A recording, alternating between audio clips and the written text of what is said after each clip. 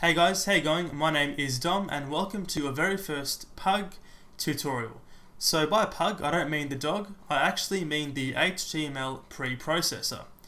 Now this means that it's basically a language that will convert itself into native HTML code.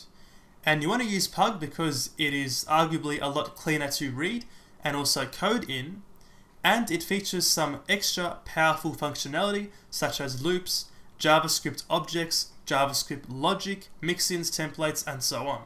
So, to actually use Pug, you can do so by installing the Pug command line interface, and this is done using npm the node package manager. So, inside your terminal, you want to type out npm and then install.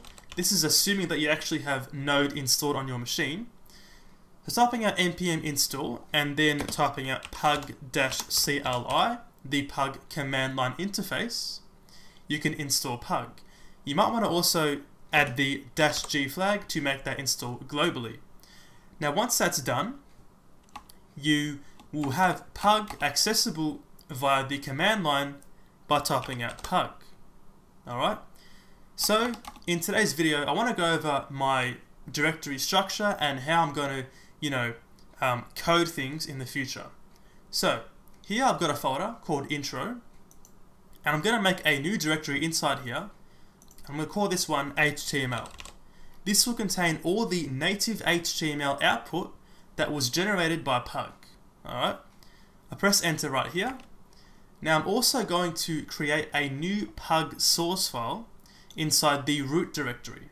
Alright, so I'm going to say okay, new file, and call this one index.pug. Okay, this will be translated to index.html inside the HTML directory.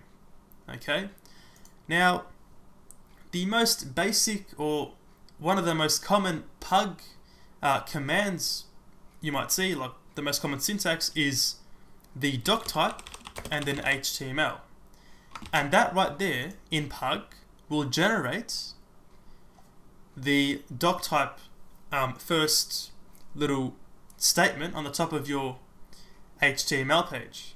Alright, so to actually compile this Pug code into HTML, we can start by using the Pug command line interface. So down here, I'm inside the root intro directory. Okay, I'm going to type out Pug, alright, and then also add the -w flag. That means it's the watch flag. It's going to watch for any file changes I make. Once I press save, it's going to compile automatically without me doing anything. Alright, so we're going to watch that file, or watch all the files. We're going to watch everything in the current directory. So // everything in this root directory. Alright, I'm also going to say where the output will be. It's going to be inside this HTML folder. So I'm going to say -o and then say /HTML. So output all my stuff inside the HTML folder. Okay. I'm also going to say dash and then capital P, and that will make the HTML code pretty printed with indentation, line breaks, and all that sort of stuff. If I press enter right now, it says watching index.pug. So I'll make a change. It's going to compile. It's going to render the HTML called index.html, copying the same file name from the Pug file name. Okay, so now inside this HTML folder, I see index.html. I press on that, and we get that doc type HTML, statement up there. Okay, and that is how you can use Pug, how you can compile Pug, how you can structure your Pug directories. In future, I'm going to make use of this sort of structure and obviously show you guys how to actually use this thing. Alright, that's all for this video. Thank you for watching, and I'll see you later.